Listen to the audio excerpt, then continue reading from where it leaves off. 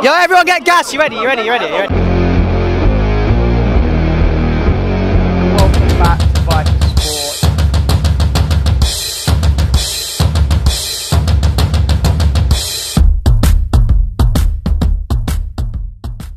This is a big video prior to the FA Cup final. I'm joined by a very ugly Arsenal fan. Don't know what's going on with his hair or beard. He's looking absolutely dreadful. But obviously, don't give him too much stick because he's got a lot of heartbreak to deal with next week.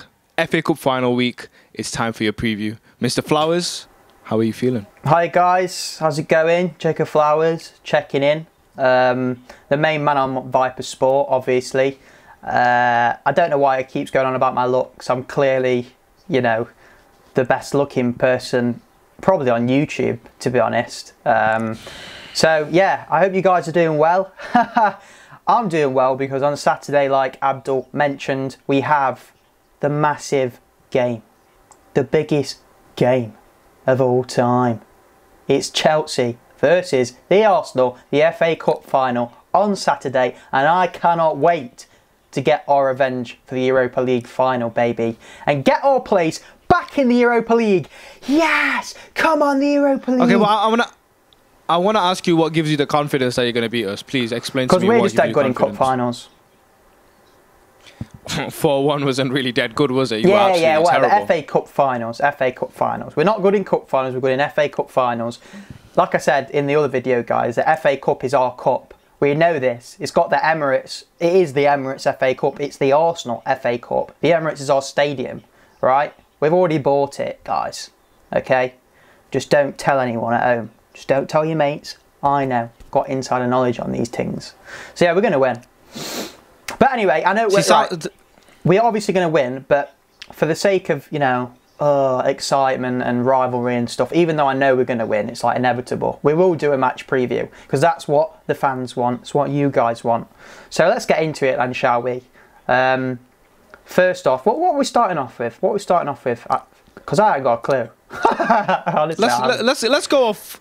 Let's go off form. Let's go off form first and foremost.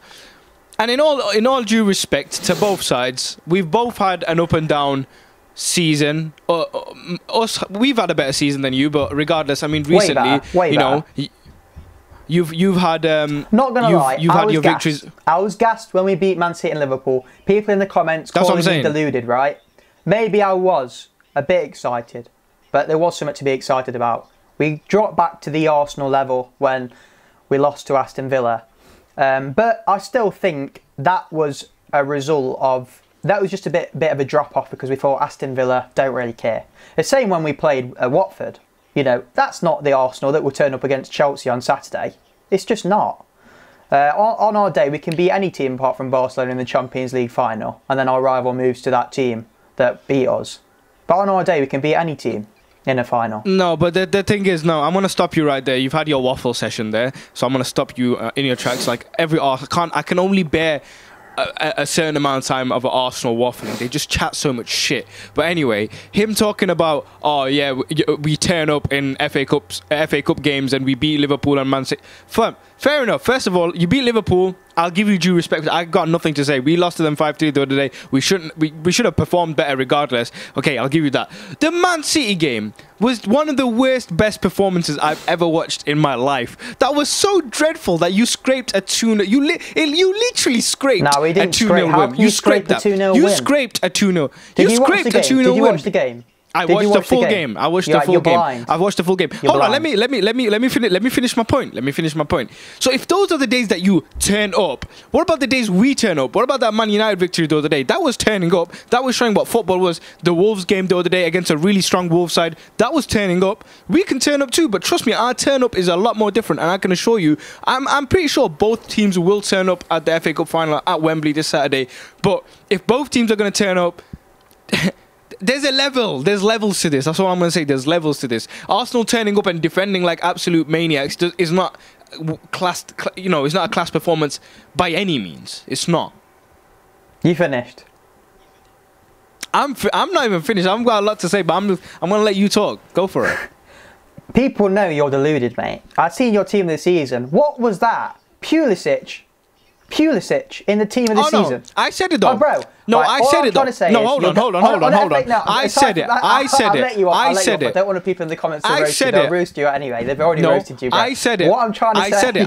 I said Pulisic was a very it was a very what's the word?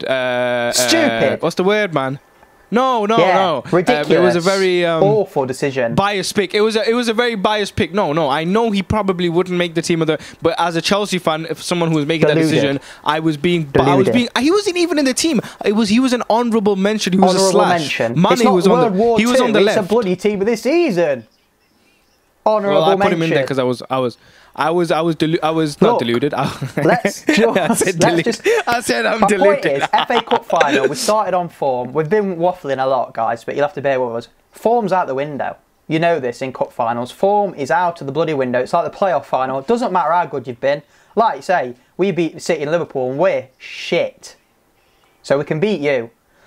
Let's go. Let's move on to just who's got the better team, who's got the better squad depth. What player is going to make the difference in this final? Because that's what's going to come down to it, yeah? Managers, team selection, tactics, and ultimately the players on the pitch. So what do you want to start with? Do you want to start with tactics, manager? Tactics and managers, the same sort of thing. So do you want to start with that, or do you want to start with players? Yeah, let's go with that. I think tactics. I think this won't be a long one, though, to be honest with you, because I think both managers are on the same level. It's not like a world-class manager that against like a manager that's just come into a managerial role. I think they're both on similar levels. They've shown it this season. But if we're gonna really talk facts, we are obviously on a higher level than you. Hence why we're still doing. We got through the Champions League and why we're in the top 4. And we convincingly went into the FA Cup final. We beat Liverpool and Man United on our way to the FA Cup final. Impressive. So, we beat Man City, and they really wanted to win. We beat Man City. We beat Man City. We beat Man City in the league. What's your point? Well, your point was you were talking about your road to the FA Cup final. My point was we had to beat Man City in the semi-final. All right. That's my point. Who were better than Man United. That's my point. Go on, what's your take on the managers? And you start going on about the road to the FA Cup final. No, but that was just facts, though. I'm just showing you that straight facts we as well. I overcame. just burned you, mate. You really haven't, but carry on chatting a load of nonsense. We knew Liverpool didn't care about the FA Cup, and Man City did. They wanted to win it, and they turned up, but we were just the better team. But anyway, Arteta, yeah, I believe in the long run, Arteta will be a better manager because I think he's got a better footballing brain. People in the comments, whatever, don't care. Lampard was a way better player. Wait. Lampard, I'm not talking footballing brain on the pitch, I mean off the pitch. Lampard How do you know that? Lampard's a great manager. I just think on the day, Arteta will outclass Lampard in terms of tactics. And I'm saying this now, we're going to go 5 at the back. But Mustafi's out injured, so we could go with a 4 at the back. It depends. But to be honest, like you said, both managers are on an even playing field. There's not much to split between them. It's going to be quite interesting, but I don't even know. That's what I'm saying. They're so early in their career. I think we're going to sit back and hit you on the counter because you'll want to dominate the ball. I think that's what's going to happen. I think you'll have most of the possession, and we'll hit you on the counter with Pepe, Lacazette, and Aubameyang, which is lethal. And it's more lethal than that lamppost you've got up front. And if he scores against us on the final, I'm gonna jump out the window. I tell you now, I'm ending it all. Well, yeah, no. If there's one thing, I think that was a very good point you made there about Arsenal. For sure, I think if there's any way that you're going to beat us, I think it is via counter-attacking football, because we've seen this season our defense hasn't been the strongest, and we are susceptible to get caught on the counter or by set pieces. So I can imagine Arsenal getting like a corner or a free kick and making the most out of that. I think what I'm worried about David Luiz. I really am, because ex-Chelsea player, I just think he'll do something stupid. I really do. I think that. I just can see it happening. Well, that's why it's a weird game, because the situations like you've just mentioned, and you mentioned again with the David Luiz thing, it could easily go the other way in terms of we are really good at playing. I mean, you're good at the counter-attacking side of things. I think we're really good at build-up play once we get into that final third with Mount, Pulisic, and Giroud. Giroud showed it though. I mean, the second goal against Wolves, it was Pulisic to Mount. Mount didn't even have to look where he was passing. Passed it straight into Giroud. I agree. He used he used his body completely to get in there and score a goal that a lot of strikers might not score because they don't have that type of ability. In midfield and your attacking fluidity is better than ours. But I think we are built at the moment as a counter-attacking team. We've got really good fullbacks who are pacey. Bellerin and Tierney on the wings as a fullback, and I'd be worried as a Chelsea fan. Maybe Saka as well. And then we've got Aubameyang and Lacazette and Pepe, and I just think I'd be shitting bricks. Who plays in the? I'm would not start too in the middle for you concerned guys? about your attack. I love Mason Mount. I think he's a great player. But if you look at, I'm not really too scared. The main person I'm scared about is Giroud, just because he used to play for Arsenal. He did it in the European Cup. Are you forgetting about Pulisic? Yeah. I honestly, mate. Honestly, I don't. He's all right, but I'm not scared of Pulisic at all. No, not really. I'd be more scared of Pepe. Okay. If I was a Chelsea fan, I'd be more scared of Pepe because he can just whip one top bins like out of nowhere. No, I'm not even.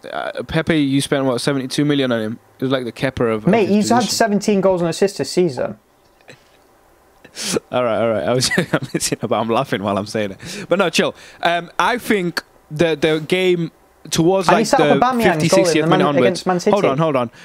50, 60th minute onwards, it's going to be really decided in the middle, because once a team finds the pace in the middle, like Kovacic set the pace against Wolves the other day, I feel like it'll go for the same with you guys. If you can set the pace in the middle, that will bring you a better chance to be counter-attack. Our midfield to counter-attack isn't that bad.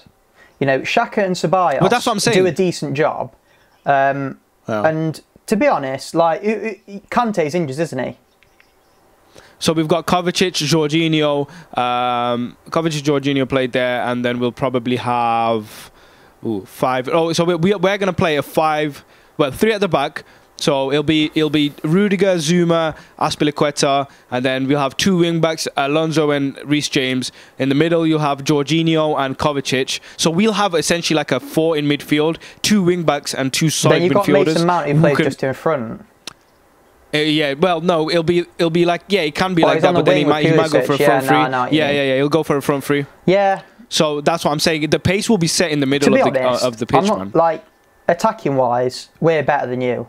Like, Mason Mount, Pulisic, and Giroud are good, but it's not Pepe, Lacazette, Aubameyang. You know, we've got one of the best goal scorers in the league. Lacazette's got good hold-up play. Giroud's hold-up play is better, and he's more of a threat in the box. And Lacazette can bang them out of nowhere. We've seen that against Liverpool. You've got good names, right? You've got good names. Aubameyang is probably better than all our front three. I'll agree with you on that. But Pepe and Lacazette haven't convinced me to the point where you say right now they might be bigger names than Pulisic and Mount, but I'm sorry, if you're talking about a team put together, it's not going to be better. If I was going to pick a front three, I'd go with Arsenal's front three for experience and just pure technical ability. I'd just go with the Arsenal front three rather than a Chelsea front three. That's all I'm saying. And that's exactly why you're 10th. And I've lost him. Sorry guys, we just experienced some technical difficulties there. I apologise for all the viewers at home. We will now resume the programming. Typical. Absolutely typical, mate. Yeah, my phone died, guys, sorry. But as we were saying, we're rambling on anyway. I think, let's just wrap it up, shall we? Let's go over score prediction and how you think the game's going to go down. You take the floor, mate. I think that it's going to be, my full-time score is going to be Chelsea 3, Arsenal 1. I think we're going to go up 1-0. They may drag it back to 1-1. And then later in the second half, 70th minute onwards, Giroud will score a goal. And it'll be a 3-1 victory for the Blues. And we will be lifting our first silverware with Frankie Lampard in the building. Yeah. I'm going to go with a comedy of errors to concede the first goal, potentially involving David Luiz, with Giroud on the score sheet. Inevitably, Giroud will score in this game. And I either think it will be in the first 10 minutes of the game or the last 10 minutes of the game. I think we'll get back into the game. Aubameyang will definitely score. I think Lacazette will definitely score. And I think it will be 2-1. And we'll just hold it out. I think we'll come back from 1-0 down and beat you 2-1. I just don't think you've got it in you to score more than 1 goal against this world-class defence. Hold on. Not really, I'm joking. One more thing. Isn't Mustafi out for this game? I think I'm going for 2-1. I'm going for 2-1. I think there'll be goals in this game. I mean, it could be 3-1. I think 3-1 from you is a good prediction, but hopefully it's on our side, not yours. Isn't Mustafi injured for this game? Oh yeah, he is injured. I said David Luiz. So exactly, you're missing one of. That's good news for us. Mustafi played good against Man City. What are you talking about? No, I'm only joking. He's just a meme, isn't he? But no, he was all right. I think, to be honest, holding Kolasinac, David Luiz as centre-backs is really worrying. And you could really go it. I think Lampard's going to come out all guns firing. He's going to be like, right, boys, let's fucking do him. Right, we're Chelsea. I'm Frank Lampard, mate. What best players ever, mate? Go out there. You show him who's boss. And you're going to dominate the ball, probably score, but then ultimately counter-attack, and we're gonna do you in, mate. Ooh, you're gonna bust your load straight away. Just put it all out there on the floor, and you're just gonna get tired. And we're just going to counter-attack you. Look, Jacob, I am looking forward to doing a review post-game with you, with me with my hands up in the air as FA Cup champions. I appreciate your time as always, but now go and prepare for some heartache of another terrible season for Arsenal Football Club. It's typical. I mean, you should be used to it anyway. You've been an Arsenal fan long enough. Your heart's probably strong to hold that. But yeah, man, I'll bring some tissues to the review, and I'll wipe some of your tears for you, bro. Yeah, no worries, mate. That's fine.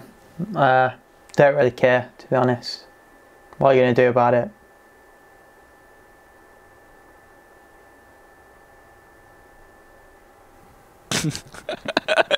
Oh, you knob. Bro, I'm going to call it there because I can't stand talking to an Arsenal fan for 15 minutes. I'm sorry, guys.